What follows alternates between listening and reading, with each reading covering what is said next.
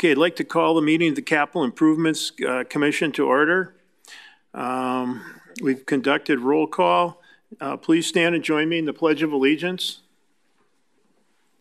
Pledge allegiance to the flag of the United States of America and to the republic for which it stands, one nation, under God, indivisible, with liberty and justice for all. Two of them. Will the people online please mute your lines until there's a question period, and then you can unmute and ask your questions.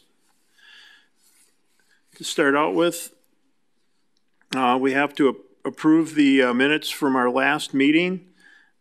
That was from May 7th of 2019. Alderperson Wolf.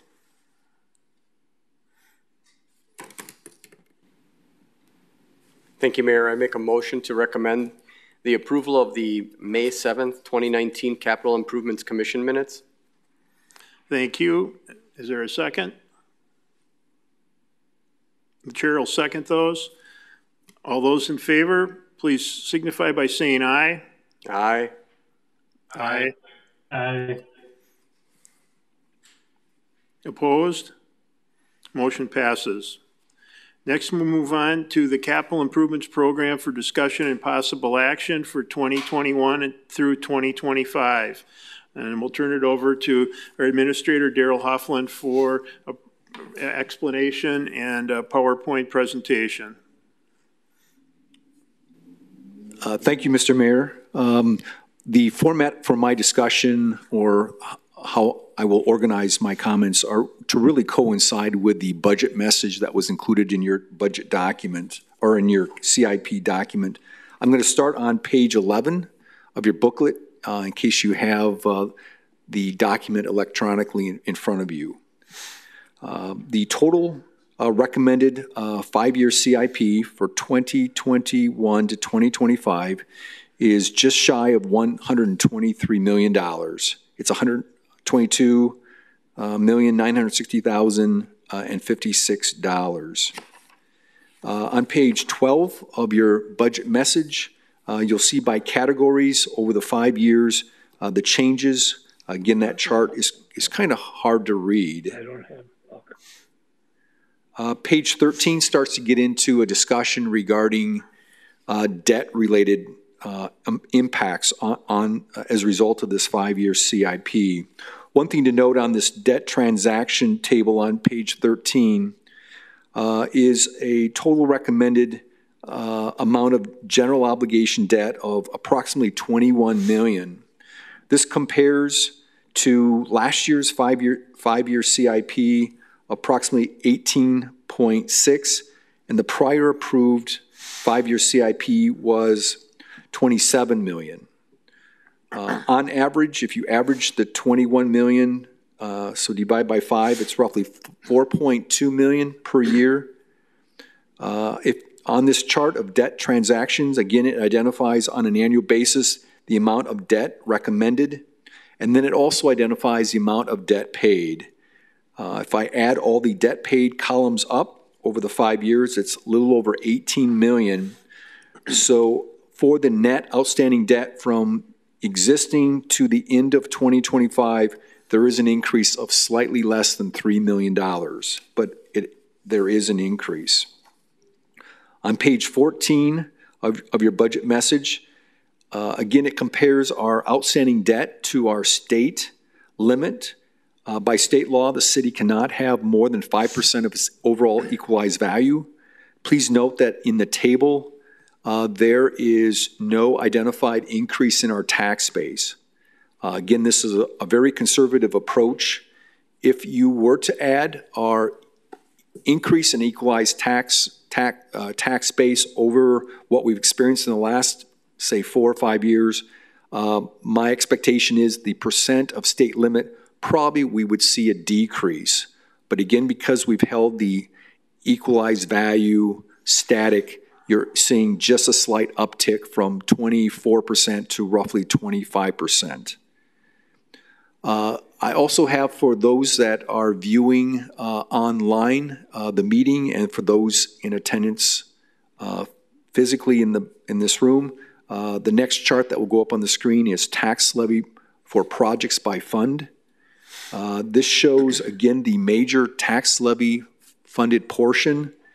You'll see that it's roughly the sort of the low number is in 2025 for roughly $880,000. The highest year is in 2022, a little over $930,000. And again, all other years, there is a lower one, $871,000.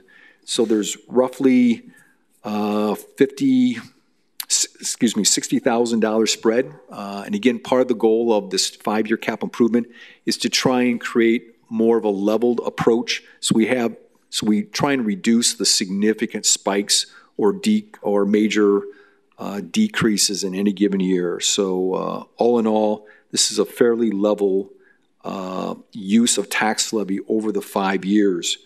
One thing to note, in case I forget, as we're going through the individual spreadsheets, is that for the first time that you've been presented with a 5-year CIP, we have a dedicated tax levy assigned for fire. This chart that I have on page 14 actually collapses public safety, both police and fire, into the same line item. But when you get into the bigger spreadsheet, you'll notice again for the first time we have a dedicated amount for the fire department.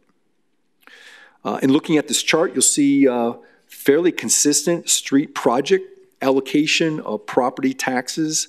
Also, an identical amount for each year for park, forestry, and open space. Again, the goal is, as much as possible, is to have a unified dollar amount of tax levy. For purposes of identifying what the tax rate impact is, again, using the assumption that we have a consistent equalized value of property valuation in the community, what that would translate into over time, you can see that it's, again, fairly flat. From 2021, public safety, street projects, general government, forestry, park forestry, and open space, it's roughly 35 cents on the tax rate. And when we end in 2025, it's 34 cents. So again, no more than a 3 cent per thousand valuation of taxes is actually being allocated toward capital projects. And we'll discuss a little bit further as to what the number one revenue source is to fund capital projects. But again, I know that Capital Improvements Commission members and Village Board, our Common Council members are very sensitive to, again, the impact on the tax rate itself. On page 15, it gets into capital improvement planning process. So Capital Improvements Commission members, this is your first of 2 meetings. We have scheduled a second meeting for you as early as a Monday, May 4th. And then once you make a recommendation, it will be forwarded to the Common Council, and they will immediately forward on to the Plan Commission, and the Plan Commission will make a recommendation based upon the information that you've presented, and then it will ultimately go back to the Common Council by the end of May for possible final review and adoption. On page 16, it identifies the expenditure category.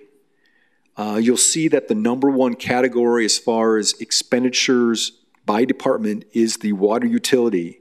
So roughly $4 of every $10 is being spent on water-related capital projects. The second highest is public works, again, substantially street related improvements, some facilities. And then the third largest category is wastewater utility with over half of the capital costs in this five-year capital improvement program is solely associated with the relining of the sanitary interceptor pipe running basically along the south half of our community at the base of the bluff along the shoreline of Lake Michigan. And then the last 2 page, and then we also have up on the screen is a summary of the revenues revenue sources. We'll get that up there. One moment, please.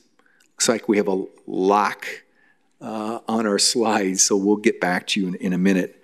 But on the last 2 pages of your 5-year CIP budget message is the list of all projects that are of $1.2 million or more. Please note that 6 of the 15 are water utility related. More specifically, it's associated with the raw water improvement project. The tally for those projects is approximately $33 million for that, again, very significant and costly project.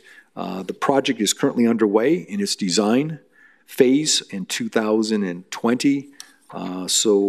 Again, moving into construction phases and will be completed, my recollection, during the 5-year 2021-2025 period. With that, the department heads who have included projects are either in person or are remote. Some of them have put together PowerPoint slides. Others will talk you through. Because you've seen most of the projects in the past, again, those are highlighted in either yellow or blue. Those that do not have a shading in the cell, those are new projects. And again, the goal is to have as many yellow and blue as possible. No doubt, the 2025 is a new column. So in many cases, those are new projects that you have not seen before. You'll notice a few outliers in that we may not have been able to fit based upon new projects of what was adopted a year ago in the 2021 to 2024 columns. And we have a couple outliers where they had to delay a project by a year, pushing it into that 2025 column. And that's why you will see, or in rare cases, a yellow or a blue shaded project. There will be a couple requested new considerations tonight as you listen to the department head's presentation. In some cases, in most cases, it will be updating estimates of projects, or it will be associated with new funding sources. And with that, and specifically associated with the CARES Act, the newly approved federal legislation associated with funding COVID-19 related initiatives. So you'll hear a little bit more about new funding source and result, a slightly more aggressive recommendation regarding some of the projects that are already included on your 5-year capital improvements spreadsheet. I think first up is going to be Garrett Erickson from the library. Administrator Hoffman. The library just has one project on the list today. In 1974, the library was built, and in 2011, we started replacing some of the HVAC system within the library. So in the last few years, we've replaced the air handling plant, the chiller, and the boilers. And the last piece to complete this process is to replace the controls in each room. And so right now, they're still using the old compressed air technology, so they don't really work very well with the new smart devices that we have installed in the library. So what we're asking today is for $66,278 to replace the old pneumatic air compressed controls with digital controls. And so this would actually be the 3rd year of a 4-year project. I think that's actually it. So it's a fairly simple, straightforward project. Is there any questions? Thank you. Garrett, I guess just for the record, your final and 4th year is 2022? Yes. And it's of a similar amount, so that will complete your new, really kind of a smart building technology. Correct. Next is David Mink. Or Derek Meek, I'm sorry, of Transit and Parking. I've been called worse. I apologize. Just for the record, Darryl, are we working off of the revised 5-year or are we working off the original? If you could explain the difference between the two. Sure, we'll start with transit first. So for the versions that's in front of you for 2021 through 2025, a large amount of those projects are related to bus replacement, both on the fixed route and on our paratransit service. There's a couple, actually one isolated capital improvement, and that would be on our transit facility in the year 2023 for $200,000. But largely, there are 8 fixed route buses that are scheduled between 2022 and 2023, and then a couple of city-sponsored paratransit buses, one in 2021 and one in 2025. As City Administrator Hoffland mentioned, CARES Act funds are available. We are one of the primary beneficiaries of the CARES Act funds, receiving just under $3.5 million in federal aid for transit. And with that stated, I worked with City Administrator Hoffland on perhaps rearranging the 5-year capital needs plan to take advantage of some of those CARES Act funds sooner than later.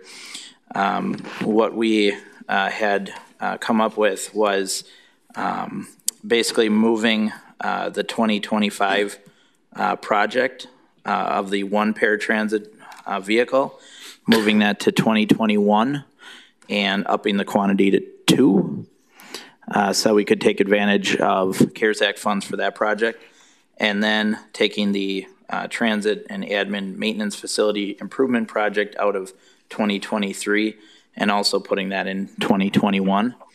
Those 2 projects would be 100% funded through the CARES Act, would not require any local share contribution. So that would ultimately save the city a few dollars in local share monies, about $57,000 between those 2 projects. Then in 2022, we were looking to take advantage of a couple funding opportunities. There was a 5 bus replacement scheduled for 2023. We were awarded those 5 buses through the Congestion Mitigation Air Quality Control Grant that was recently awarded last week. So we did get 5 buses fully, 80% funded through that federal program. And the request was to bump them up to 2022 to get them a little bit sooner. And then out of the 3 buses that were originally scheduled in 2022, one of them has tentatively been awarded to us already through a federal facilities and bus facilities program through WSCS. And the other 2 we're still awaiting approval on through the VW program.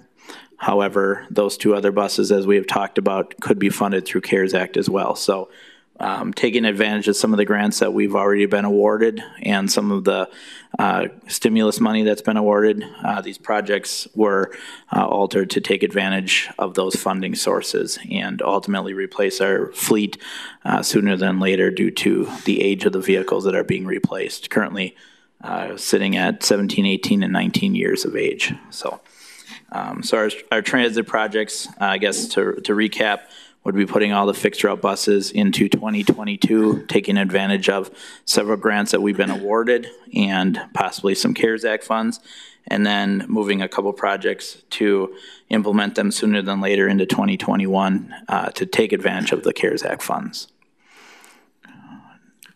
Thank you, Derek. Are there any questions for Derek? I understand I will be submitting or putting together a revised schedule of these projects for your consideration next week, Monday. Is that correct? Yes, as part of the packet that will go out in anticipation of the Monday Capital Improvements Commission, we will already update those spreadsheets. And then I have one project under parking utility, and that is the replacement of our 2006 GMC pickup truck. This is one of 2 of our utility pickup trucks that we use on a regular daily basis. So looking at the age and the limited use of it. We're looking to replace that in 2021 as well. So that's the only project under parking. Any questions? Thank you. Thank you, Derek. Next for presentation is Eric Bushman, Information Technology.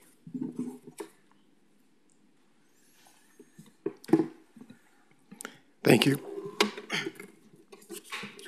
So under information technology for 2021, the first project is to upgrade our Microsoft Exchange email server. Our current version is 10 years old, and towards the end of this year, Microsoft will no longer be providing support for that addition of the server. The next project is the Sync redundant internet connection. The Sync network is a fiber optic network that is shared between the city, the county, and the Sheboygan area school system. We basically share the expense and any charges that we incur in maintaining the Sync network. One of the issues we have right now is that we only have one connection to the internet on that Sync ring. The Sync ring has a capability to go in both directions, so it can send data both clockwise and counterclockwise. So if there is a cut in the Sync ring itself, we can still get to our network servers via the opposite direction. The problem we have with the internet is we only have one lateral or one connection to the internet, so if that gets cut, our internet connectivity will be down. So we're looking for the funding to share between the county school system and the city to build that additional lateral to the internet. At our wastewater treatment data center, which is our redundant data center, we need to upgrade the firewalls out there. Currently, we don't have firewalls there. When we redid City Hall last year, we opted to put 2 firewalls, so we have redundant firewalls in the City Hall data center.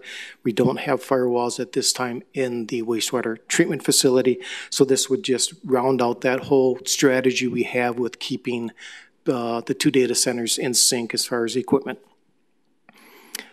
And then the last item for 2021 is IBM retirement software acquisition. One of the projects we're actively working on is retirement of our older legacy systems. We basically are putting together a 4-year plan in order to accomplish moving software off of that system. We are going to need to purchase new software to replace it. Going on to 2022. We are looking to upgrade our Microsoft Office. We are currently on Office 2010. On 2022, it'll be 12 years old, and Microsoft will no longer support this coming to the end of 2020. We're also looking to create a redundant connection to City Hall, to the Sync network. Currently, the City Hall has one connection to the Sync ring, very similar to the internet connectivity. The issue there is that if that connection were to be cut, the City Hall, the library, the Fire Station 1, the old Social Security building, and the Housing Authority would lose connection to the network. The remaining buildings or facilities would fail over to the wastewater treatment facility. So it's a fairly important piece that we get that secondary connection to keep City Hall, the library, Fire Station 1, Social Security building, and the Housing Authority up in the event of a fiber cut. Third request is, once again, IBM retirement software acquisition. As I had mentioned, this is a multi-year plan. So as we go through each year, we're identifying what software we want to retire and we'll need to replace it. 2023, we're looking for the IBM retirement software acquisition.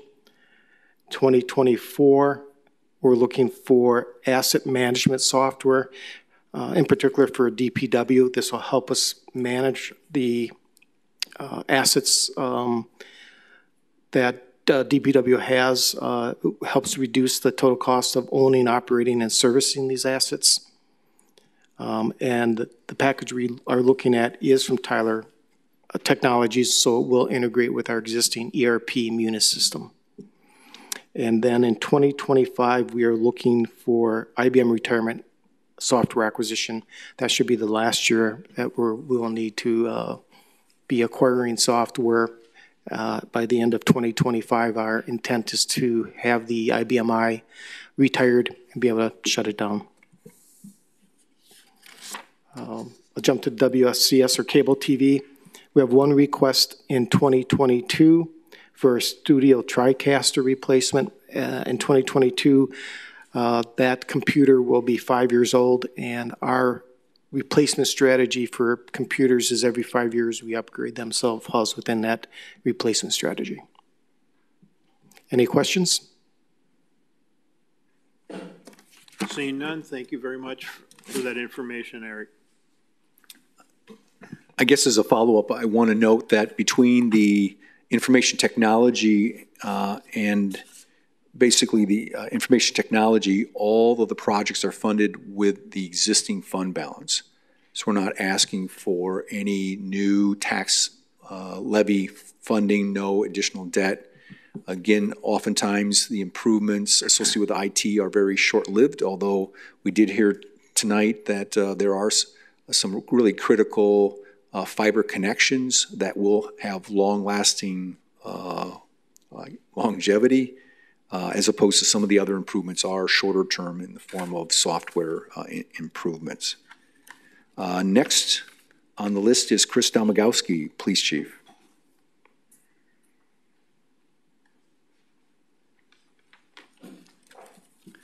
Good evening.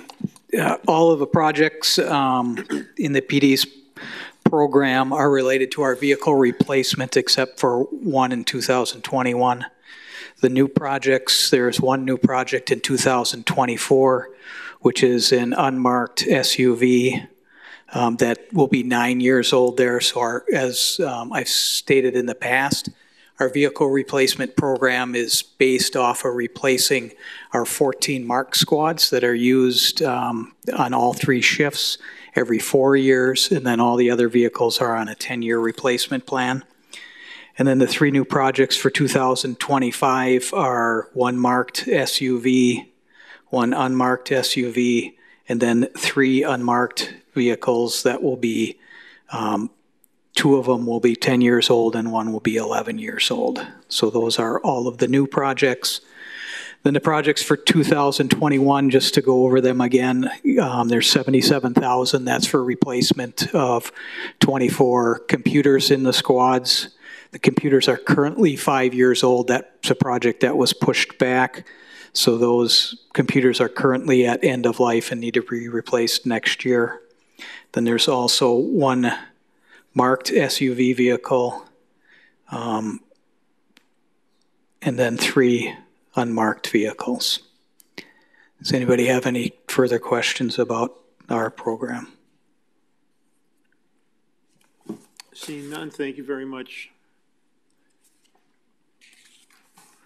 Next is Fire Chief Eric Montiano.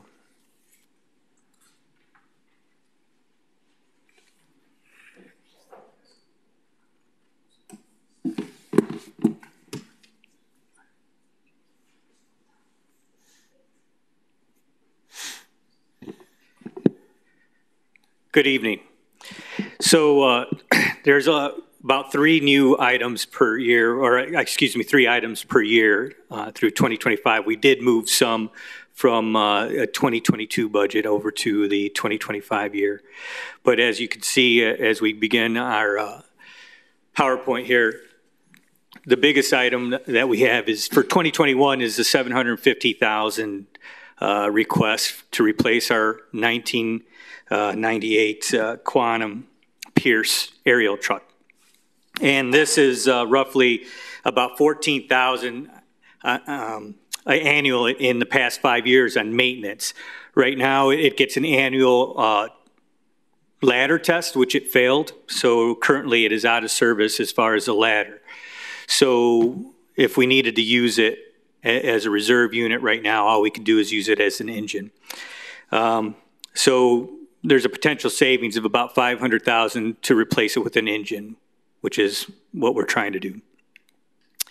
And the second item for 2021 was the first phase of a three-phase maintenance mechanical work being done on our headquarters station, Station 3, which would go to, currently we've, several items. These are just some of the points. I mean, there's several different items that are on there. However, we're replacing our emergency generator, which is original to the 1971 building when it was built.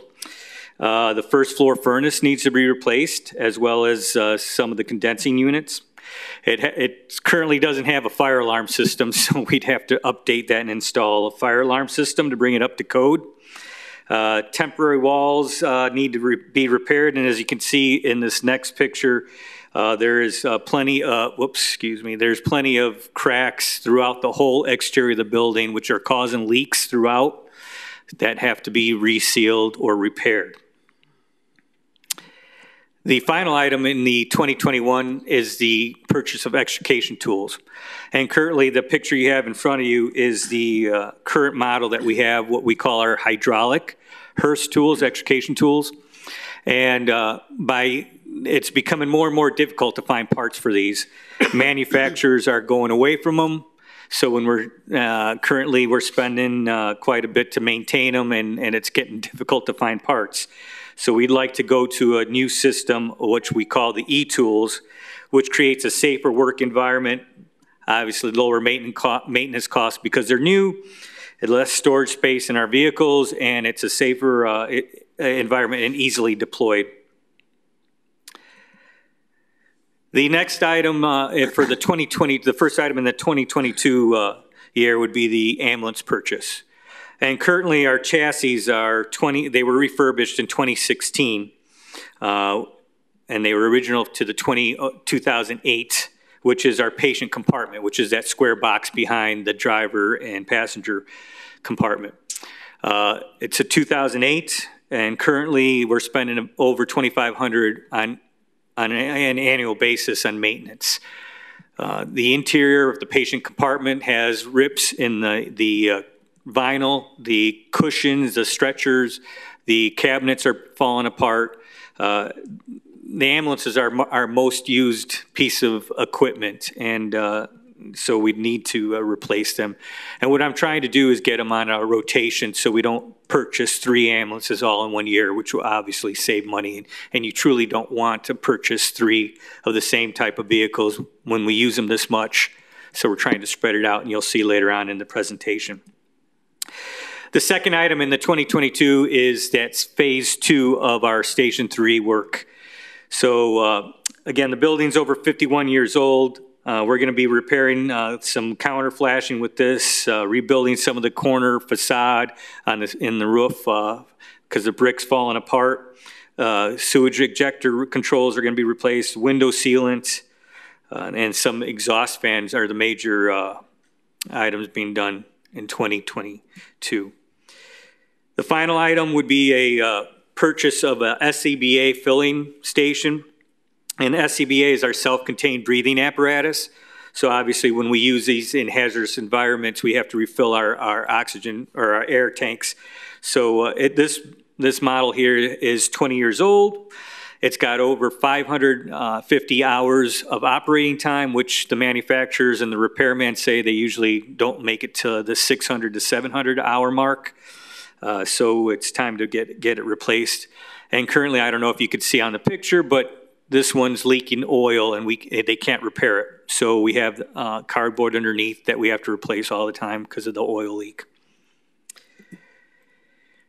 And in 2023, the fire station phase 3 will be done. And I know it's a large item, but the roof will be replaced in this. That's the biggest cost right there, the entire roof of the main building, which I mentioned is leaking. It's causing issues interior in the walls. So we're also going to be doing some basement remodel or a basement furnace replacement, sealing some more cracks.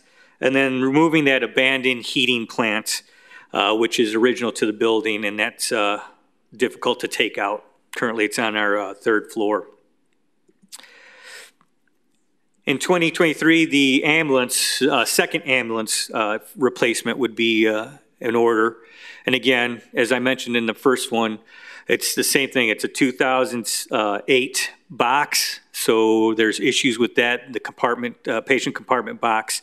So we'd like to get that on the rotation. The first item in the, the last item in the 2023 would be the rescue airbag system, and these are used for extrication. If somebody's trapped underneath a vehicle, we can lift those vehicles up. It's also used in machinery in case we can't get the individual out, so we can spread the machinery apart. These are over 23 years old. And they're not, if by purchasing and replacing them, we'll bring them up to current safety standards. In 2024, the first item would be the third ambulance replacement. So again, this would spread out our ambulances, so we don't need to purchase 3 in 1 year, which would be more expensive. The second item in 2024 would be our replacements of our cardiac monitors. And these are, besides our ambulance stretchers, the second most used piece of equipment in the ambulances. And it's nearing its end of life at the time. It's about 9 years old. Typically, you replace them around the 7 to 8 year mark, or if depending on the technology, you might be able to stretch it to 10.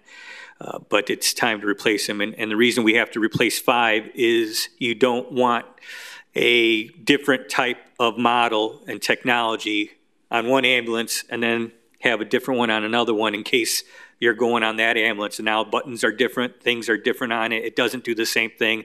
It's not conducive to our needs when dealing with patients.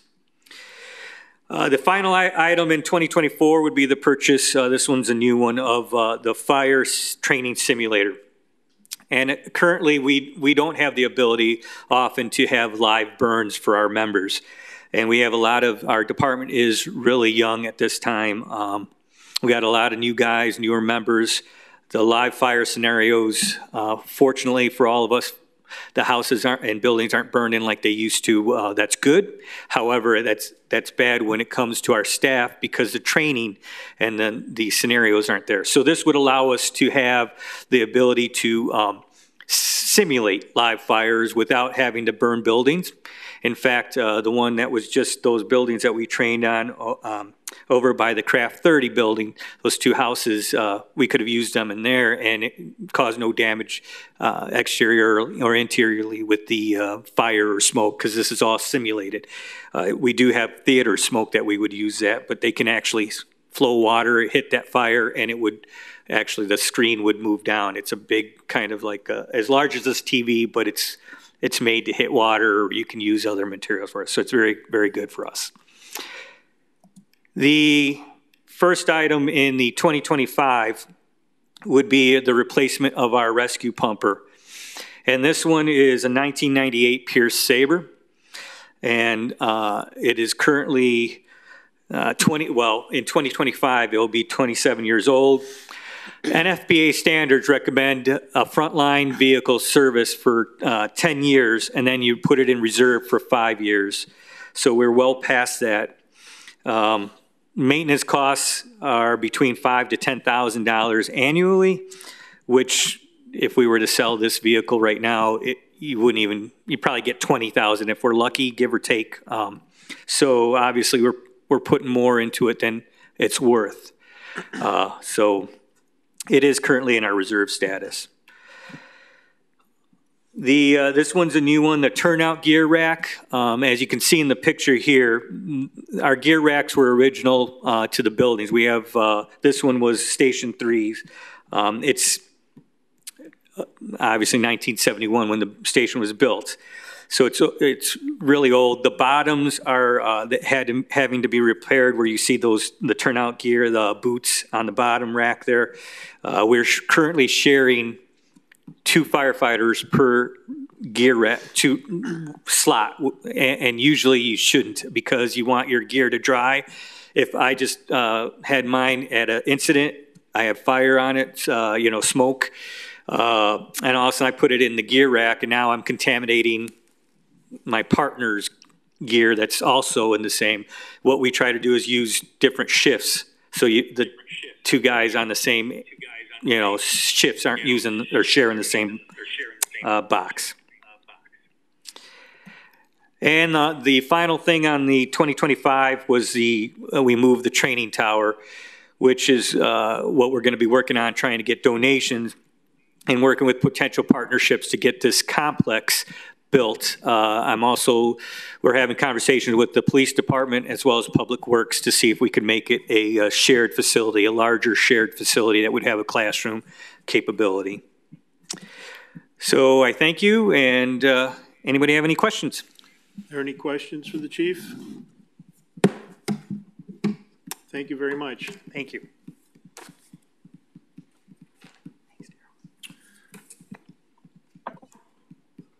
Mr. Mayor, I do want to mention that as Fire Chief Montiano discussed the first ambulance, it is, let me find it.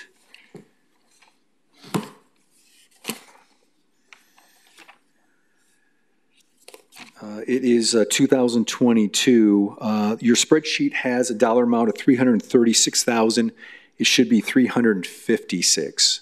So that $20,000 spread is coincidentally the resale value, and that results in confusion. And again, unfortunately, the correct number was not entered. It should be $356,000. So the spreadsheets that you receive by Friday will have that revised dollar amount. Next for presentation is Chad Pelishek, Director of City Development. Okay, if you can hopefully hear me, I am working from home, but for the Department of City Development, we really only have one new project, and that would be what's called the Sheboygan River West Side Boardwalk. So as part of the master plan for the Riverbend neighborhood that was completed and adopted by the council late last year, this is the area primarily around the Mayline property. There is a developer that has purchased or has an offer to purchase the former Mayline and redevelop that into some senior housing. And as part of the master plan, we had outlined the idea of an extension of a river walk, basically from the Susha's Bar north to ultimately connect into the trail, the Shoreland 400 trail, so that people could have access to the waterfront. We don't know if this project is going to be a city-funded project or if this project is going to be a developer-funded, but at any rate, we have put in $50,000 for design, preliminary design and layout costs in 2021, and then $1 million in 2022 for the construction. If this is either, like I said, developer, or we'll assist the developer in those projects costs, that's yet to be determined as they're still working through the plans. The other project is, other change of the project is last year there was a Indiana Avenue Trail project for the Union Pacific right-of-way, phase 1. It was about a $1.2 million project. We're still negotiating with the railroad on the actual price, but it's looking like it's somewhere in the ballpark of $875,000 to $1 million. So we'll see a little bit of savings there, given that we've had a couple hangups from the railroad on the negotiation. That was originally a 2020 project, has now been pushed to a 2021 project. That project will be funded with TIF dollars, as well as the Riverbend neighborhood, the Riverbend Boardwalk project I just talked about, that'll be TIF as well. And then the construction for the Indiana Avenue is pushed out to the 2024 timeline. Otherwise, everything else on there for the projects to the tune of $8.4 million are all existing projects that had been on the books last year. So that's what I have. If anybody has any questions, I'd be happy to answer them. Are there any questions for Chad? Hearing none. Daryl? Next up for presentation is David Biebel, Director of Public Works. His presentation will also include discussion of the wastewater utility.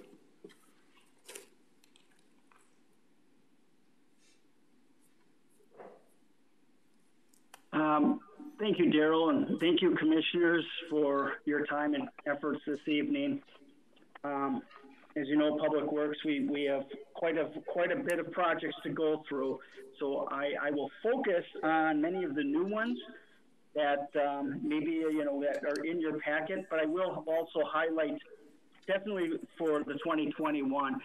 So I'm assuming all the commissioners have the capital improvements program. I'm going to be focusing mainly on the spreadsheets numbered 1 through 10. And again, the Department of Public Works' main mission is to provide the quality infrastructure for the city. And a lot of our mission and goals and objectives align also with the city strategic plan, as well as the rating criteria that you as commissioners will be using to rank these projects. Criteria such as quality of life, infrastructure and public facilities, economic development, neighborhood revitalization, governing and fiscal management, as well as communication. With that, I'm going to start on page 1 of the spreadsheet, and near the bottom of that page is city buildings. And for the project year 2021, you'll see two projects for city buildings.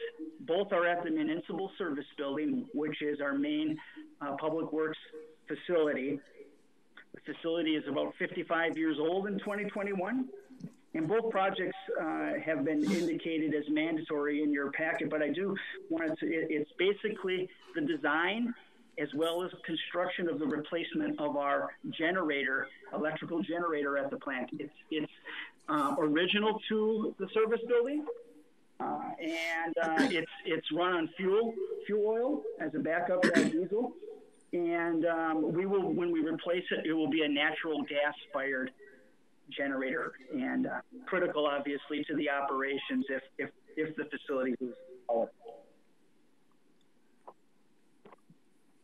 Along the same lines, in 2022, again, you'll see these are projects that we've talked about. They're highlighted in blue, previously identified, just shifted in the year. So, and along with that energy, the generator upgrade, we will need to replace the electrical panel and controls with that as well. There is a vehicle wash bay that is in the facility. That's original again. It's undersized for the type of and size of equipment that we operate today. So that will be in 2022. As well as the garage drains. Again, original to the building, somewhat undersized. They need to go to the sanitary sewer given the greases and the oils that leak from the trucks at times. So in order to get that upgraded, we need to upsize that for better cleaning of the facility. Moving on to the next page, page 2 of 10, in 2023, again, another project that we've had is some windows at the facility. We now have moved our engineering and administrative. My office is now at the service building, where years ago we were at City Hall or other facilities. With office personnel, we need to create a better office environment, and right now a lot of the areas are without windows where a lot of the staff is housed. So that would be in 2023. In 2024, you'll see a new project. It's in here, and you'll see it as well throughout the capital improvements. It's going to be the American with Disabilities Act improvements throughout the community. We're going to alternate on an annual basis, $250,000, and in fact, it starts in 2022 for the buildings. So what we've done is we did a complete audit of the entire city, all of our facilities, as well as all of our parks facilities, public facilities in terms of where any public access would be. And we looked for deficiencies in terms of ADA standards. And ultimately the report came out with about $2.5 million that are necessary So what we've done is we've put in a program in place of around $250,000 on an annual basis to alternate between parks improvements as well as building our public area improvements. We'll provide more details as that program gets developed. Lastly, in 2025, you'll see again the municipal service garage roof replacement. That's been a project that's been identified for many, many years. We keep kind of kicking the can down the road because it's a very expensive project. Ultimately, it's over $1 million. And given where we're at with our annual allocation of funding, as you can imagine, it takes a large chunk of our annual allocation. So ultimately, by 2025, the roof was replaced in around 1990, 91. So as you can see, it's well beyond its service life. I'm going to move on to page 3 of the spreadsheet, and we're going to go to traffic control. And in 2021, we have 3 projects. LED streetlight upgrades for the TID 17, as well as LED street lighting upgrades citywide. So they will be outside the TID district and out anywhere within the city where we have streetlights that need to be converted. Primarily, we're concentrating on some of our main arterials, such as Taylor Drive, 14th Street, Calumet Drive, Kohler Memorial Drive has been upgraded already. So we're going to continue along that on the citywide portion. As well as what we also have in here is traffic control citywide. And this is just an upgrade of any traffic signal that is out of date or needing upgraded. Every year we try to pick one intersection and try to upgrade with that for traffic. Again, these LED street lighting upgrades, basically converting what I call the orange high pressure sodium type of light fixture to the bright white LED, tremendous energy savings as well as higher quality light output as well. It's been a popular program, and as well as it's been saving energy for the city overall. So again, we're continuing that program in 2022, as indicated by the yellow on your spreadsheet.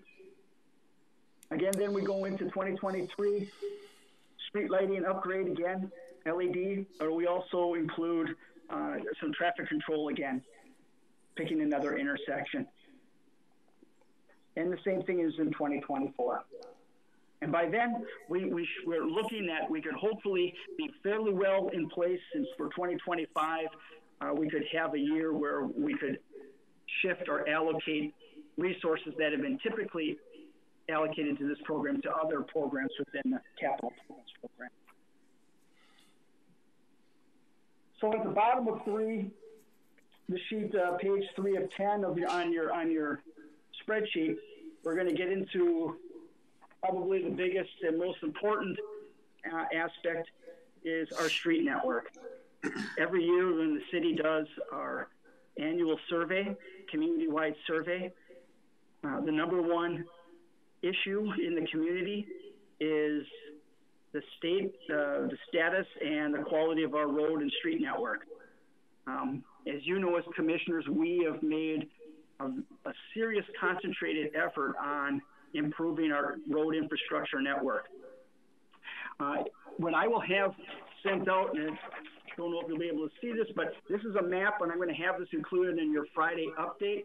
This is a map of all the road projects that we've completed since 2013, as well as all the next 5-year capital improvement projects proposed from 2021 through 2025. And I think it's quite impressive to see what you as commissioners, as well as council members and the community, what we've been able to accomplish by really concentrating on focusing on our road infrastructure and making a difference in our community.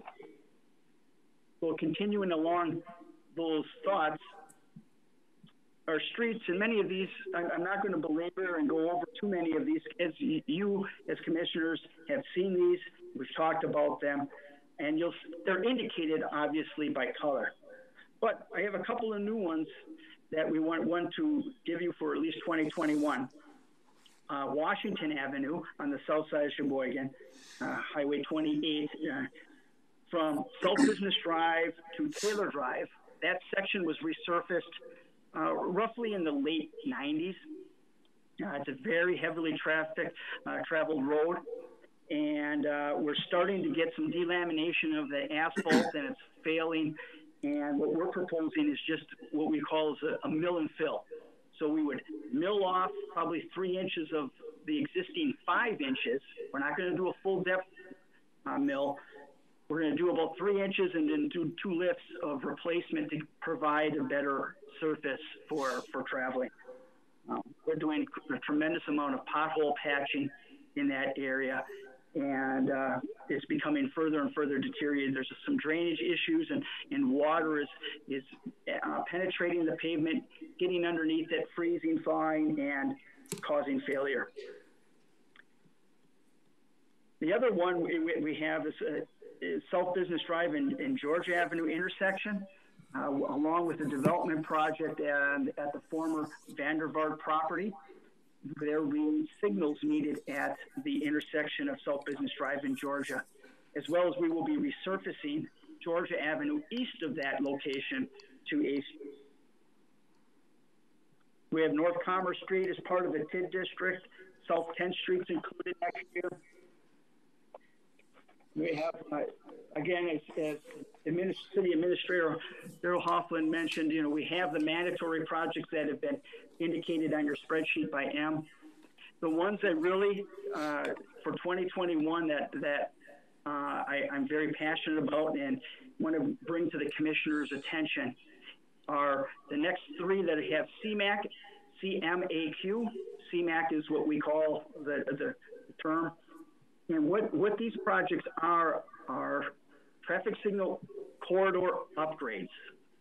And we received a federal grant funding for this.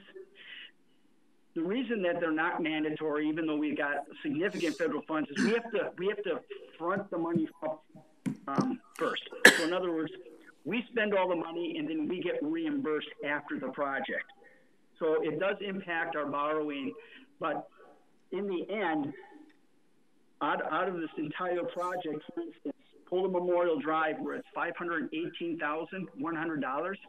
Of that, federal and state funds are $414,480. A significant portion is picked up by the federal funding. Same thing with the 14th Street. That is $758,800. Again, federal funding is going to be, and state funding combined, $607,040 is going to be funded, and we will be reimbursed. And lastly, the Taylor Drive is $666,900, of which $520,000 is picked up and reimbursed basically by the feds and the state. So what this project does is it upgrades significantly many of our traffic signals, as well as provide radio computer control technology, as well as camera systems to monitor flow for better progression and traffic flow. So it's real time. It gives the system, monitors traffic. If traffic's flowing more to the north at a certain period of day, it automatically will adjust the traffic signal timing to provide better green bands, we call them, of traffic flow to reduce congestion and stop-start traffic, which ultimately reduces fuel and increases air pollution. And that's the main focus of the federal and state grant, is that through this, it's congestion mitigation air quality grant. They're looking to improve air quality as well as fuel savings with this program. So it's an excellent program, and ultimately it will help with our infrastructure by upgrading our traffic signals, as well as better enhanced quality of life for the community, as well as better traffic progression, which we all know can be frustrating when you're in a hurry if you have to stop too often. Moving on to project year of 2022. A couple of new ones. Again, I'm not going to go over all of these. based on time, but we've included St. Clair Avenue from 9th to 14th Street, as well as Calumet Drive from around, I'd say, Superior Avenue North, as well as Superior Avenue to Erie Avenue, which is technically kind of Calumet Drive, 14th Street. What we're looking to do on that is concentrated systematic concrete panel replacement. Overall, that pavement is in good condition, but we do have starting to experience what we call delamination at joints, and some of the concrete is starting to fail and swell and pop. So what this process does is it cuts out those bad panels and replaces it with good concrete, ultimately extending the life of those pavement networks.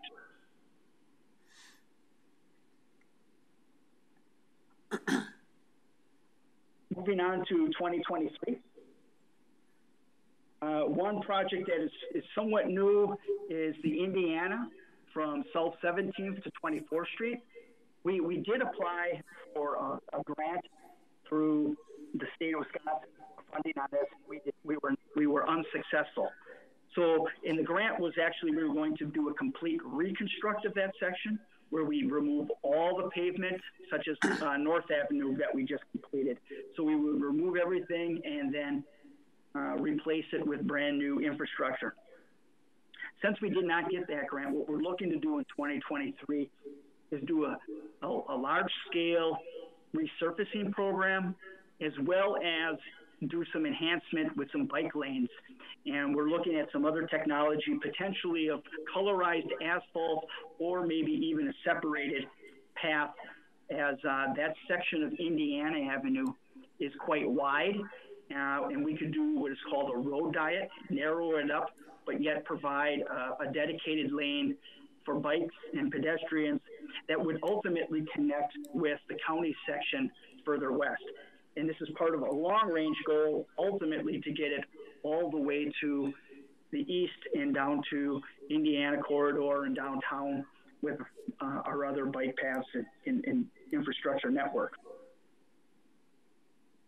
Again, the rest of the projects in 2023 are projects we've talked about and either are consistent with past capital improvements or have shifted based on funding year. In 2024, a new project is the Weeding Creek, or what we call County EE, on the south side.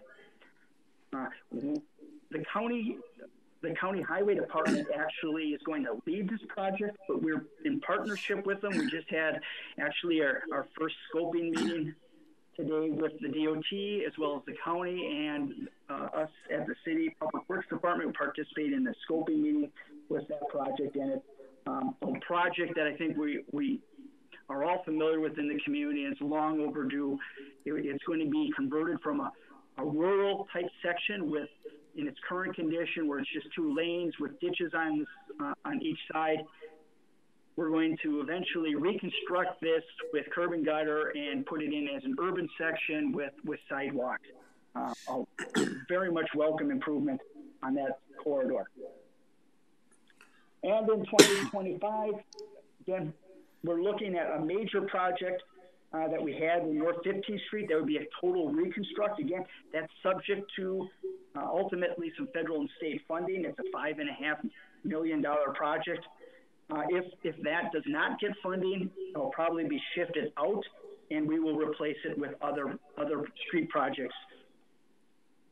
But the other one is we're looking at a pretty good reconstruction of the North Point intersection, Barrett, Lincoln, and Broughton Drive. We are looking to do some small scale types of improvements this summer, but ultimately that could be a roundabout, that could be a smaller neighborhood type that could ultimately make that a safer intersection.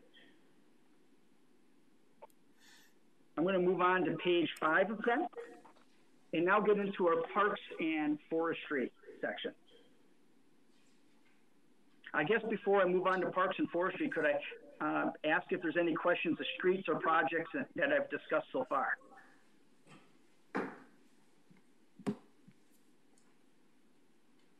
All right. Yeah, David, Just real quick, just to highlight, I think in the first year, for those of you that have the individual pages in the draft document, you'll notice that some of these projects like Commerce Street, we're able to leverage, by proceeding with this project, new redevelopment of that site. So, but for us proceeding with this Commerce Street as an example, we would not be successful in attracting a developer of that mainline site. Again, please note the little footnoted number, again, substantially paid by tax incremental district, so the general taxpayers are not incurring any costs associated with that. In essence, the taxes from that new development on the former mainline site, in essence, will pay for the costs associated with that improvement. So again, as much as possible, the city tries to leverage, again, these tax incremental districts where it's appropriate. Thank you.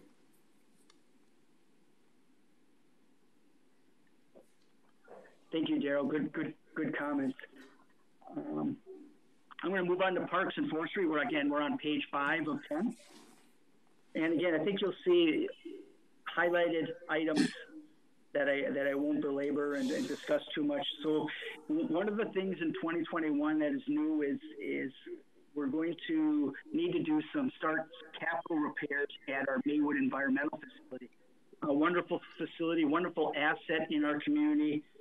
But it's starting to show its age, and working with the Maywood board and some of they brought many of these items to our attention, and we have since developed a plan. And so we're asking for $25,000 in 2021, primarily looking at some siding and some windows where we're starting to have some rot, and we need to get some repairs and get that fixed. Also new is the Warner subdivision that is being proposed, and we're looking to do some grading and some parkways that would be associated with that project. And lastly is, and again, I mentioned this earlier, is the first year that we're going to be looking at around $250,000 for ADA handicap accessibility improvements citywide. And so this, in 2021, we're primarily going to focus on our parks. And again, there's a ranking system, and it's quite detailed. And as it further gets developed, we'll be sharing plans and priorities, as well as when we go to the committees and go for approvals for the plans, as well as design and construction. So there'll be plenty of opportunity to learn more about this program. Again, $2.5 million dedicated strictly to handicap accessibility throughout our community. In 2022, the new project would be Area 3 at Evergreen Park. It's a very popular area. And with the Emerald Ash Borer, we've lost probably around half a dozen trees in this area where it was shaded in the past. So what we're looking to do is put an open shelter. This would not be a shelter with full restrooms, as I'm describing. So we're looking for a concrete pad, pole structure with a roof, just to provide some shade for picnic goers. And this would be, it's rented today, but because there's no shelter to rent, it's kind of a first come, first served area. So we're looking at probably increasing some rental revenue, but we feel that this open shelter would be a very popular place. Then in 2023, a new project that, again, it would be that 8th continuation. It would be the every other year that we would continue with the ADA improvements. In 2024, the new project that we're looking at is the Veterans Park Tennis Court resurfacing for $100,000. And then in 2025, it's a new year, but really the continuation of our urban forestry management plan, as well as our playground renovations, is pretty consistent. Again, here you see another $25,000 for Maywood. We're looking to do some more improvements at Maywood, as I mentioned earlier. And then we're looking at the quarry. By 2025, we're entering into a master plan right now. Hopefully by the end of 2020, early 2021, we would have some plans and ideas. And we're thinking by 2025, we would be ready to implement a pretty major project to do some renovations and enhancements at the quarry. And lastly, again, it would be the third year of the 5-year, every other year, ADA improvement. Moving on, we're looking on page 6 of 10, and now we're at our wastewater utility. These projects are all funded through the user rates that you pay for your sanitary sewer bill. So these don't necessarily hit the general obligation, no borrowing, but they do overall impact the city's overall debt. And what we're looking at in 2021, we have some newer projects that just because of looking at where things are happening, they became a priority this past year. So installing an aeration blower, number 2, as well as a primary influent building HVAC upgrade. The aeration blower number 2 is necessary. The aeration basically provides oxygen to the treated wastewater, helping the process to clean the wastewater. So it's a very important process, and it takes a lot of energy, and we're looking to get one of our replacement blowers and basically get it more efficient as well as upgrade. The HVAC upgrade in the primary influent building, this is where the primary sludge comes into the treatment plant. This is the original HVAC equipment. It's pretty much obsolete and not functioning very well. As a result, all of our maintenance personnel has to have full protective measures in terms of breathing apparatus because of the gases in the area, and it's a very health and safety critical function piece of equipment that we need to get upgraded. So that's $310,000. Again, now you start seeing some colored again, primary clarifier, secondary clarifier. These are annual. We have multiple stages of clarification of the water. So we're looking to do some of these on an annual basis and systematically, ultimately upgrade all the clarifier drives. The big project that you see in 2021, that's not colored, and I'm going to update this figure for you as I just received an update late Friday from our designers that we're working with. But this is, as City Administrator Hoffland mentioned, this is our South Lakeshore Interceptor Sewer. This sewer runs from Kentucky Avenue all along the lakeshore to the treatment plant. So 8,000 feet, almost two miles in length. It's 60 inches in diameter, and it probably handles over half of all of the sewage that ends up at the treatment plant.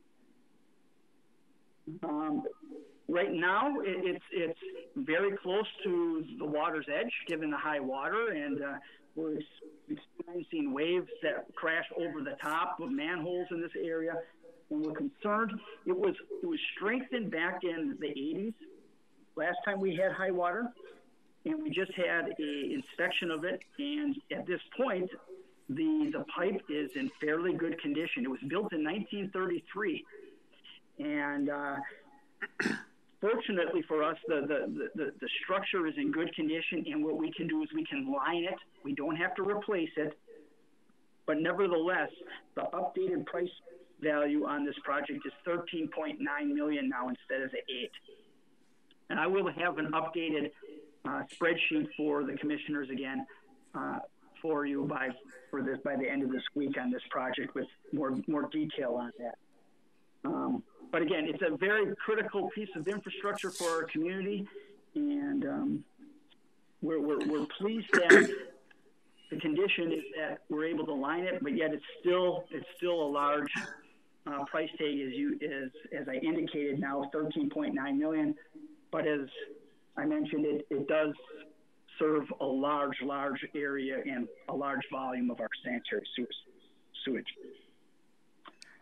Moving on to 2022, the only different project that you haven't seen is some screen and scum reject system upgrade. We have, right now we have one grinder that takes all the debris that comes into the plant, at the sewage plant.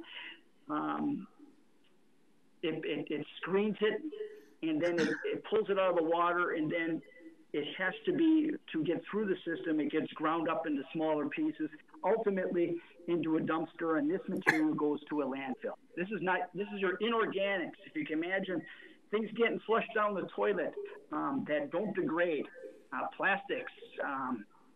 Well, I don't have to explain much more. You understand. I'll let you use your mind on that. So that type of material we have to get out of the water. And so this is a very important piece. We only have one of these, and when it breaks down, a lot of this debris then bypasses and gets into the water column that we don't want. So this would provide a redundant backup, second train, in other words, second line, that if one goes down, we always have one online where we don't have to shut down the system and take it apart and rebuild it. We can do it while the other one is still in operation. 2023 projects at the wastewater treatment plant. They're all in color, and I'm just going to go right to 2024. And in 2024, we have it's basically a metering system for sewage haulers that come into the plant. So everything is computer controlled. So right now, the current system is getting obsolete. So what this does is haulers have cards and access PIN numbers. They're able to come in, access the facility, dump their sewage. It's recorded, it's videoed, they record what it is. And ultimately, this system records everything, and we're able to then send an invoice and bill accordingly on what they've discharged at the plant. So we're looking at roughly $200,000 in upgrades in 2024.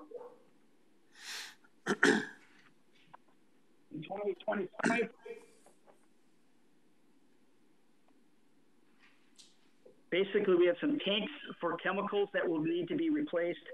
That's one of the projects, as well as continuation of our sanitary sewer lining program that we have on an annual basis that's very much tied to our road improvement program. So that was wastewater treatment and parks. Before I move on, lastly to motor vehicle, I guess I'd ask any questions, or we good? David? Yes. Question for you. You said it's the South Lake Shore Interceptor sewer rehabilitation. It's not 8 million, but was that 13.9? Correct. 13.9, yeah, 13.9, and I will have an updated spreadsheet for all the commissioners on that latest. I got that late Friday, the latest update. We had a meeting with the engineers on Friday, working on it. We got some good news that it's in good shape, and the existing pump station can be used for bypass pumping, but given its location, it's very difficult to access for any of the lining companies. So we're going to need to do some significant road building and armoring of work to get access, especially from around High Avenue South, which is probably around 6,000 feet. It's probably some of the most difficult terrain to get at. And so there's going to be quite a bit of work with building this access road, as well as getting equipment in this area to do this work. Thank you. Anyone else? So with that, I'm sorry. Go ahead, David. Okay, I'm going to go to motor vehicle. We're on page 7 of 10. And if you look at this, these are all projects and pieces of equipment that we've had in prior years, and they're part of our program that we've systematically tried to keep right around 500,000. Last year, as you know, we had a large ticket item. We just purchased all of our new automated garbage refuse trucks, and I can state today that they're all in, and we're anxious to get going on that starting Monday. So That's appreciate everyone's support on that. We're really anxious to get going on that. Therefore, but since then, you know, we've been adding a lot to the fleet, and we're in a good position now with the age of our fleet and annually looking at our fleet on a depreciation schedule and a replacement schedule that we've been able to knock this down to roughly right around $500,000. It's a little bit over, but we're going to round down to 500,000, $500,000. But everything that you see is consistent, either shifted from year to year or it's a piece of equipment that we've talked about. Street sweepers, for instance, dump trucks, pickup trucks, skid steers, so forth. I guess the big one and the only thing that's new, and it's in 2025, and really it's a tri-axle dump truck. And our dump trucks should last 15 years is what we're replacing them on. In some cases, our vehicles are well beyond the depreciation schedule. Due to our maintenance staff, we've been able to extend the life beyond and keep our fleet in good working condition. So I don't want to belabor too much on this, but we're looking to do around $250,000 from our motor vehicle fund that we keep. That's offline. That's not borrowed money, and we're looking to supplement the other half to $250,000 with borrowed on an annual basis. So I'd entertain any questions from our motor vehicles. Any comments? Very good. Daryl? The last major category, and I alluded to it at the beginning of my comments, is the water utility related projects. Again, these are included in your 5-year CIP spreadsheet for informational purposes only.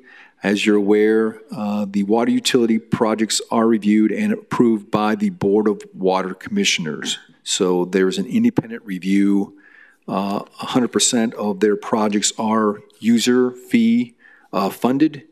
And as a result, typically there is a special revenue or state loan sources for their projects. Now, I do want to sort of move away from, actually before I just start discussing the review process. Again, if there's any questions regarding any specific projects that were presented tonight, I would try to answer your questions, or I will have the respective department heads get back to you. Any questions out there?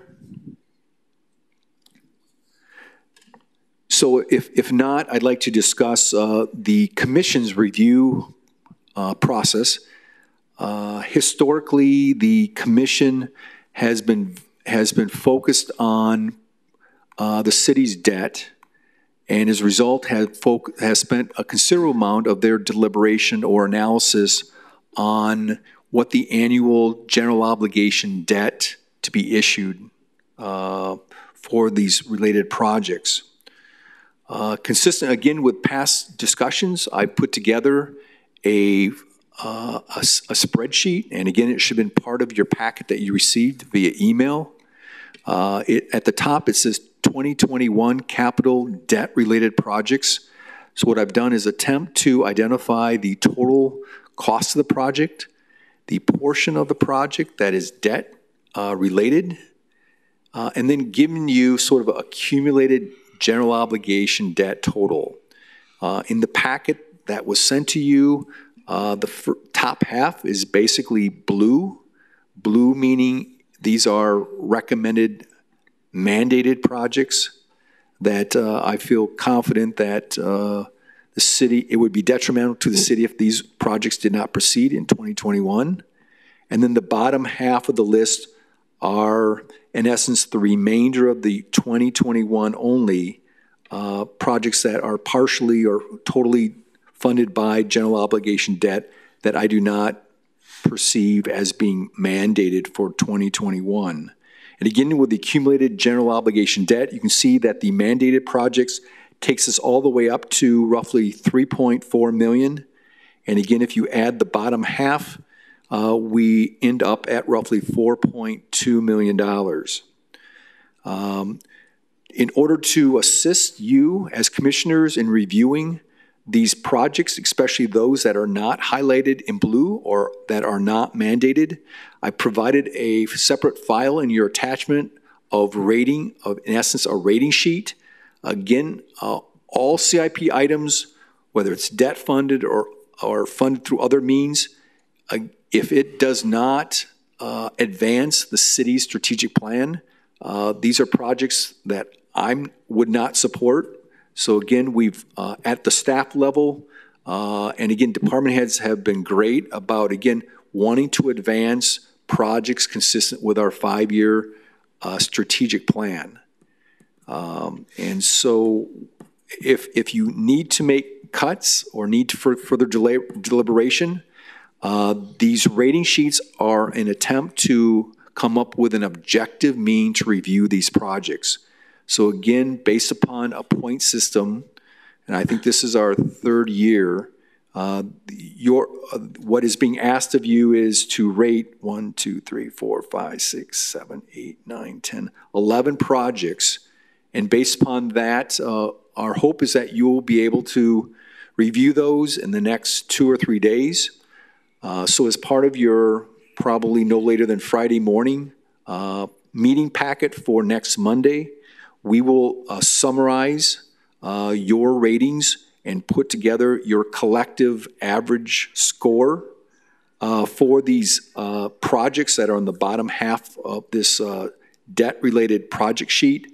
And again, with the hope that it would provide you with additional information, so when we get together for your second meeting, you would have the benefit of that information. Are there any questions about the rating system? If you care to submit your ratings electronically, please feel comfortable. I will send you the name of our newly minted assistant to the city administrator, Claudia Stanskas. She replaces Carrie Ahrens, and so we will forward to you her email address so that she can summarize and as she begins to assist in developing meeting packet for your second meeting. Any questions on the process? So again, email, or if you want to physically drop them off, either way would be great. If you're going to be dropping off, please let us know. As you may be aware, City Hall is locked, but we can come downstairs and greet you and take those rating sheets.